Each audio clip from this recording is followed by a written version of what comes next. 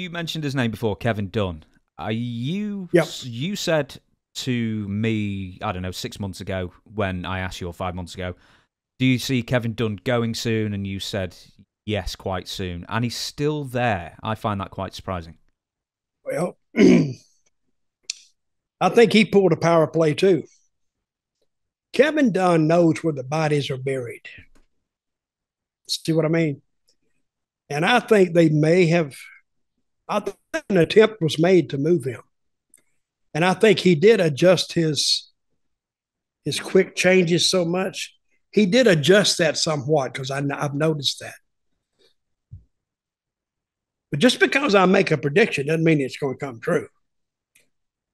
But I thought he would be gone, and I think he would be gone if Vince is not coming back.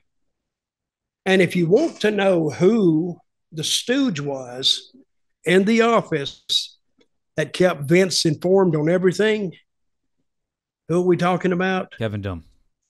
Kevin Dunn. And that was his eyes and ears inside the office. So the more I think about this, the more espionage. You're loving it. And the more spying and all the stooging and the backstabbing. It's perfect wrestling. Perfect wrestling. It's like acting. I mean, if you can, sometimes when you compete in the back, it's all political. It's not what you can do. And if you can draw just as much as somebody else, who's going to get the really, really big push at the end? It's the one who's politically active and the one that gets the brass, the higher ups. If you can sell them, you're in. What would you get if you started buddying up with Kevin Dunn? What would you sort of be after politically? Like, how would that benefit your career?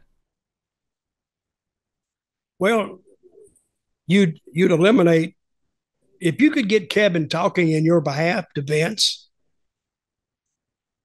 that's half the battle. Just to get baby Kevin to like you a little bit, no matter, I don't care who you are. If he said, all he's got to do is tell Vince, hey, that kid's got something. That guy's got something. And what did we just say? If you say it long enough, then Vince saying, yeah, pal, you might be right. Let's see what he can do. And you take off. And if they book you right, and if you got any kind of a personality at all and you can get it over, you're in.